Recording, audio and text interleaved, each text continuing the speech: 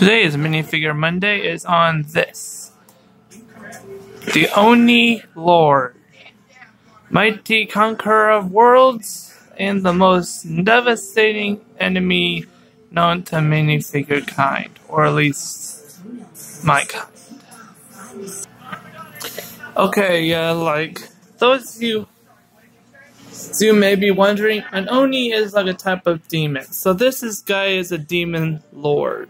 Let us see how I built this thing. This guy took the legs itself, kind of took a longer period of time to build than the rest of the build itself. They are able to move around, except the minifigure parts.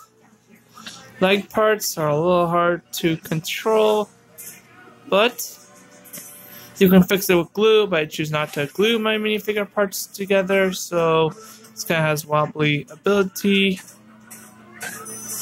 And yeah, let's start with the build of the minifigure without the leg extension.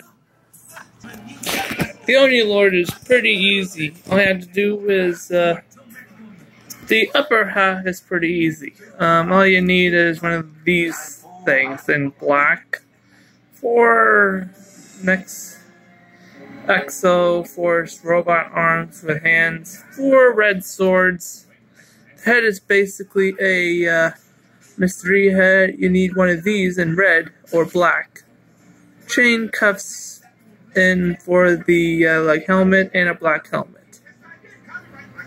You also need a arm extender that can actually give him an extra boost. And as for the bottom half, that's one second, detach with one arm right here. It's a cape. The cape's optional, but you can actually use one of these. I used a with a red sash around. I used one of the Indiana Jones villain pieces for this. It's pretty cool.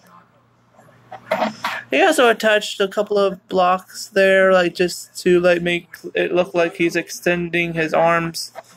As you can see, I used a red cape under here. One sec. And now let's continue on with the legs build, shall we? This has got to be the craziest part of the whole minifigure build. I got the idea from Lord Business, and I decided to make my own version of Lord Business's leg.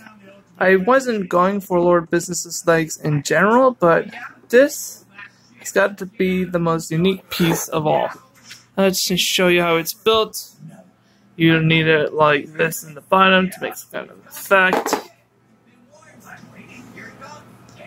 I use mostly pieces from the to make your own build. It's a pretty easy build. All you need is the next part of it is pretty easy. You just need to make it in this form. I'm not very good with explaining things. This one's particularly easy too. Well, obviously, it obviously has to be mirrored exactly as it is. And this is how you make that leg guard, like so. Or how I made this thing is pretty easy. All you need is something like so. You can also substitute this with another piece, but I choose to make it like that to make it more stable. You then need to make this so. Pretty easy. It's kind of complicated to put back together on camera, and to show. Now I just to make this, I use this so. So I use one of these pieces. This is like so. And yeah, all I had to do is mirror it up like so. You'll need 2 of these, exactly the same. You can also replace all of them with black or red pieces. I just chose a black, red, and orange color scheme to make it more simple. But it actually came out pretty good. I really am proud of this build. So yeah. Let's go on to the minifigure face. The face of this minifigure is just a Mr. E face, but you can also replace it with a Rogel face if you don't have Mr. E as a minifigure. His staff is just like a black pole with a dragon sword thing. You can replace this with any kind of sword you want. Like it could reflect like elemental energy and reflect and use it like to attract elemental energy, and yeah, that's basically, yeah. I really like how I came up with this guy, like coming up with 6 arms, and like Garmadon, which has 4 arms. I really outdo myself when it comes to these minifigures.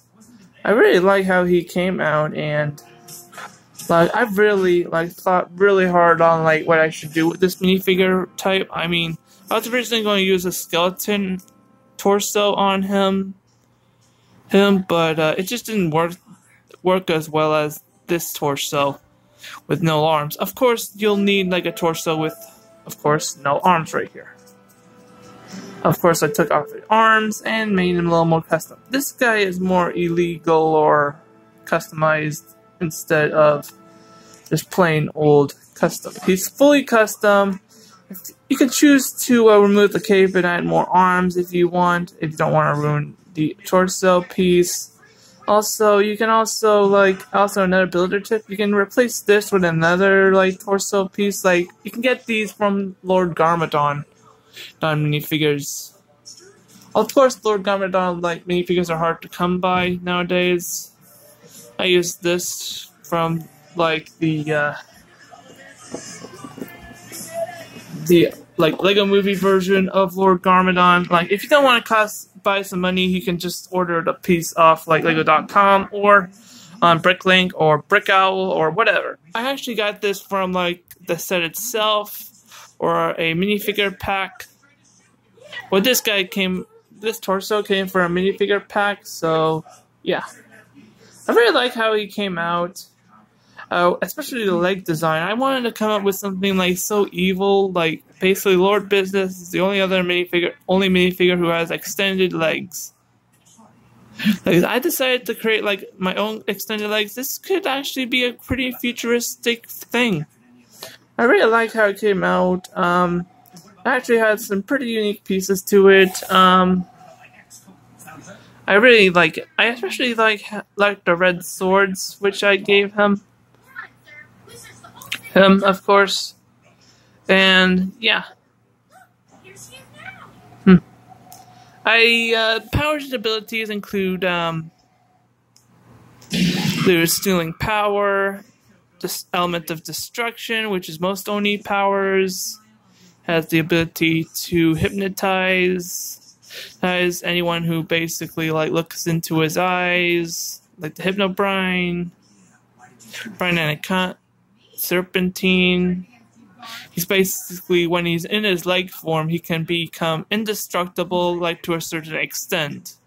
The only way he cannot be indestructible is by being removed from his legs. It's pretty crazy how he came out. I really like this. Look for like, if you guys want me to include him in like one of my Lego videos, just say so in the comments below. So yeah, thank you so much for watching this video. Don't forget to subscribe so you can be informed of all my future content and future Minifigure Monday videos. And thank you. Goodbye, have a good time, and see ya. Peace.